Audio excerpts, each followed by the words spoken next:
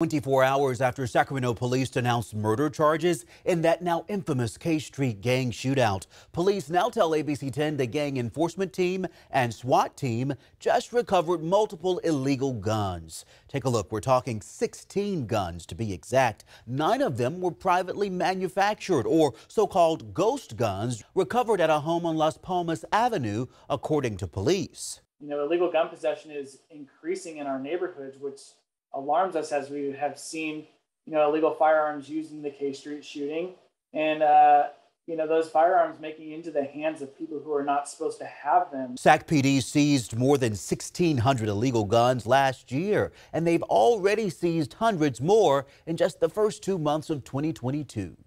So again, this is a great concern to us. The amount of firearms that we're seeing. Police are seizing more and more ghost guns in the capital city every year, with at least 400 of them being taken off the streets in 2021 alone.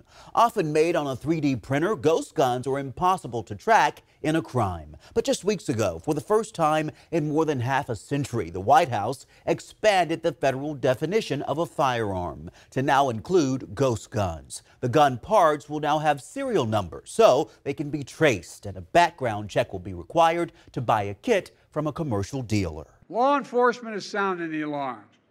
Our communities are paying the price. As a matter of fact, we're told one officer is recovering from minor injuries tonight after having to shoot and kill an aggressive dog that attacked officers as they were trying to seize these guns. We're looking for any and all solutions as it relates to this gun problem. And so Sacramento police are announcing one of their first ever gun buyback programs. But we ask that those guns are brought unloaded in the trunk and for people to stay in their vehicle, and we'll have officers on scene that will be able to take those firearms, and they'll be given a $50 gas gift card in exchange for the firearm. Now, that gun buyback is coming up on Saturday, May 21st at police headquarters. We'll be sure to give you a heads up as we get closer to the event.